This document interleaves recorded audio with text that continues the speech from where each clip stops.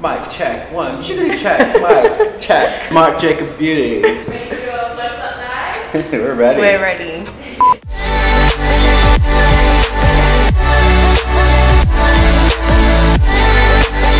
Hey everyone, welcome back to my channel. Today I'm here with Gilbert, who is the global makeup artist for Marc Jacobs, and he created this beautiful look on me today. So take us through the look that you created. So this was all about the perfect glowing complexion, and what I did is I used all of Marc Jacobs Beauty, their newest collection for summer. So there's a beautiful coconut glowing setting mist along with a bronzer and of course a beautiful highlighter called Dewdrops in Do You. Okay, so if you want to know how Gilbert achieved this look, then please keep on watching. Okay, so for our first step, we're going to prep your skin with the Recover Perfecting Coconut Setting Mist. Now this guy is awesome because it's 24-hour like wear meets skincare. And you know, originally these are designed to be used after your makeup, but I love to use it before because of all of the coconut milk and the water and all of the like hydration that it gives to the skin. So it features a freeze frame technology. So it's just this ultra fine mist, and I'm pretty like generous with it. Like I love to prep the entire body. So the cool thing is, you know, not only is it going to give this great hydration to the skin, but it leaves the skin with like a dewy glow. It smells amazing as well. Yeah, it has this amazing sensorial experience. And it's all natural fragrance, nothing is synthetic. So this is the original Undercover Coconut Perfecting Face Primer, which we all, you know, love. So I'm gonna mix this together in the palm of my hands. And you know, this is really about just prepping the skin, ensuring that whatever we put on just blends a little bit more seamlessly.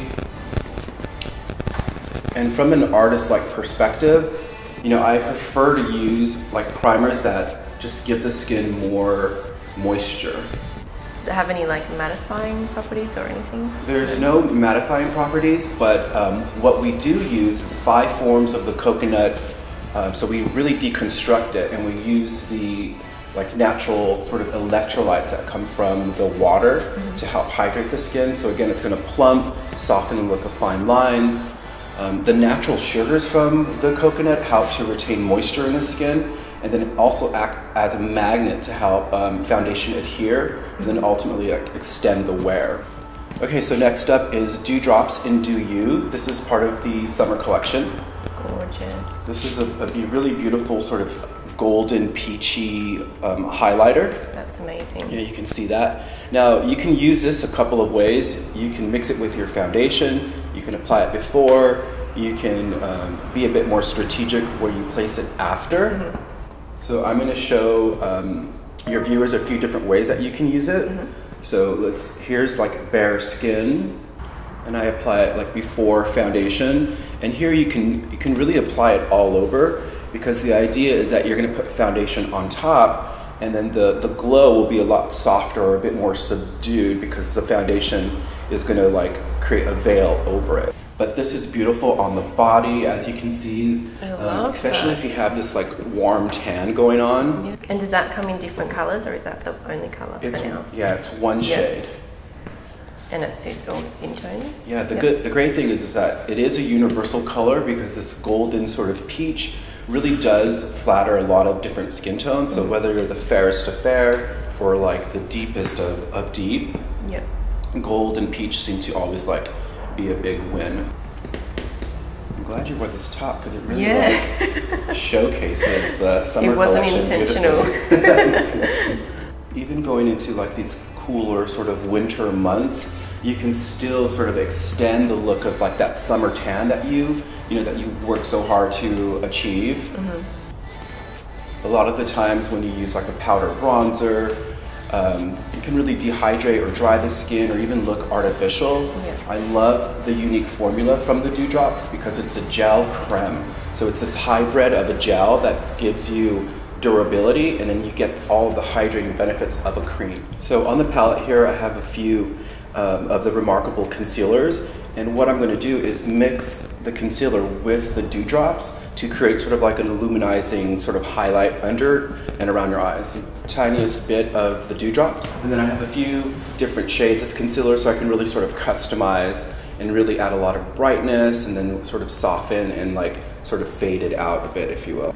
And so I'm just using like a traditional concealing brush. This is called the Conceal. The shade that I chose for you, I have 3, 4, and 5. So they do all have this natural sort of peachiness to it, which really helps to conceal and cancel out. And in this case too, I think less is more. You have beautiful skin, and I really want to like allow the freckles and stuff to sort of peek through, just so it like ultimately looks really soft and really natural. Yeah. And so you conceal before you apply foundation? You know, I do a little bit of both. So I'll definitely work under and around the eyes, and then apply the foundation, and then at the tail end of the makeup, I'll sort of step back and assess where I need to go back in and do any like sort of last minute touch-ups. The foundation I'll be using today is the Remarkable Full Cover Foundation Concentrate. Have you used this before? Yes. Yep. Love it. Yeah, this gives a full coverage. What's amazing, it has 44% pigment, so it's twice the amount of coverage, yet it's 7 times lighter on the skin, and it provides 24-hour wear. Wow. So I'm going to take Beige Light, because you're a little bit more fair, or you're lighter here than you are on the rest of the body. Yeah. And I'm going to mix it with Honey Light. So it's Beige Light and Honey Light. And Remarkable, it is oil-free and waterless, so you just got to give it a good mix, a good shake. And then it features this dot applicator, so it's one dot of the Honey Light. I don't like it all over my face. So I'm clearly using too much. Well, yeah, I guess it really is a preference, you know, like how much coverage you want, but I'll generally start off with less and then gradually sort of work my way up. To more. Yeah. So let's see, I'm going to add a little bit more of the honey Light just to warm that up even more. Now with Remarkable, I'll be using the Phase 3 foundation brush. So with this formula, you want to use something that's short and dense to really give you that airbrush sort of finish. And then just sort of blending it back and forward, so just buffing the foundation. And because it has such a high dose of pigment, you really want to ensure that you're getting the color match as close to your skin as possible. It feels like nothing on my skin. Yeah, that's all of the innovation behind the formula. You know, full coverage foundations have such a bad reputation of being thick and being heavy and being sort of like mask-like. And that's the great thing about Remarkable, is that you get beautiful coverage, but it's like paper thin. And it's self-setting too, so you really don't need a lot of like powder to like set the makeup. Now that we've got the skin sort of nice and even and really sort of glowing, we'll go in using Tantastic, the limited edition Omega bronzer, and we'll add some warmth and some beautiful sort of soft dimension to the skin. Okay? Sounds good. Now I'll use the bronzing brush, and what I love about this guy is the circumference of the sort of brush. So it has this really big rounded sort of edge, and then it sort of tapers softly to a point. And again, this is designed to give you more of like a wash of color and more of a diffused effect as opposed to like a structured, you know, harsh contour. Yeah. So you can just go straight over that foundation and it won't move or anything, so it's set. Because the foundation is like so thin, you don't have to worry about removing like what you just spent so much time like building up. So for those of you at home who are wondering about the actual Tantastic shade, it is more of a neutral cool, so it really does flatter like all skin tones, but I find that it works best on individuals who are a bit more fair. Like if you're blonde and you have blue eyes, it's more of this cool sort of undertone. And so now I'm using the angled blush brush just to give a little bit more dimension to these like beautiful cheekbones that you have. So you really do see how the type of brush that you use really does affect the overall finish.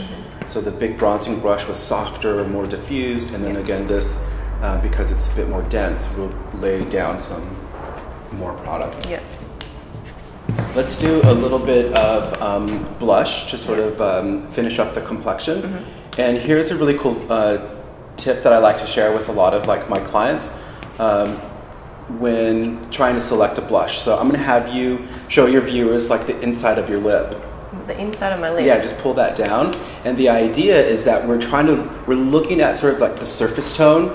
And the idea is that you select a blush that's closest to that, because we want to really mimic what's happening naturally within the body. So I'm going to go with Kink and Kisses. What color is that? So it's sort of like a peachy sort of pink. Oh yeah? Yeah. So smile really big for me. Corner of the eye, corner of the nose. So think of like the letter L, where those 2 points meet.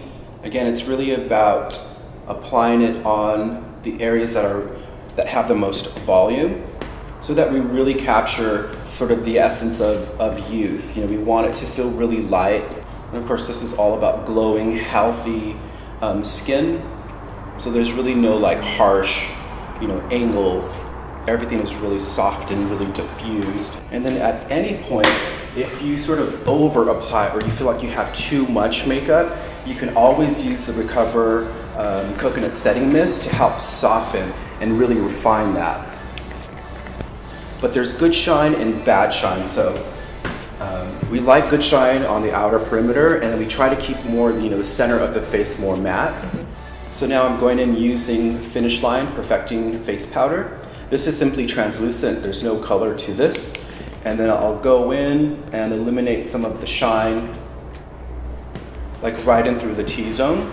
It's simply translucent that's been pressed, which is great for like travel. You can use midday for touch-up. Now that I've drenched you, here's the infamous Glow Stick Illuminating Highlighter in Spotlight. Using the warmth of your fingertips, this just gives the skin, that beautiful sort of high strobe. Oh, that's beautiful. Again, you can use it on the décolleté, on the shoulders. Glow Stick is one of those great products to whip out and use. This contains 50% silver and then 50% gold. So it is this beautiful sort of champagne color. Yeah. Turn to your left and then we'll hit the high of your cheekbones. So really no right or wrong way on how to use Glow Stick. Oftentimes, I want the aliens to be able to see me from outer space, and Glow Stick is definitely going to be that product to allow that. This is the Enamored High Shine Lip Lacquer in Raw Raw. So High Shine Enamored Lip Lacquer, really known for hydration, feeling really balmy on the lip, and of course providing a beautiful high shiny finish. And the peachy sort of coralness that Raw Raw has really lends itself to making you look a few shades darker. So if you're going for that sort of summer tanned sort of look, by simply using a lip gloss or a lipstick with a bit more orange helps to even add more warmth to the overall look. And there you have it. A really quick and easy way to achieve that beautiful summer glowing skin. Oh wow, that's beautiful. I love that. Yeah. If you loved this tutorial and you learned something new from Gilbert today, then please give it a thumbs up and subscribe to my channel for more tutorials like this one. Check us out on Instagram on our handles below, and I will see you next time.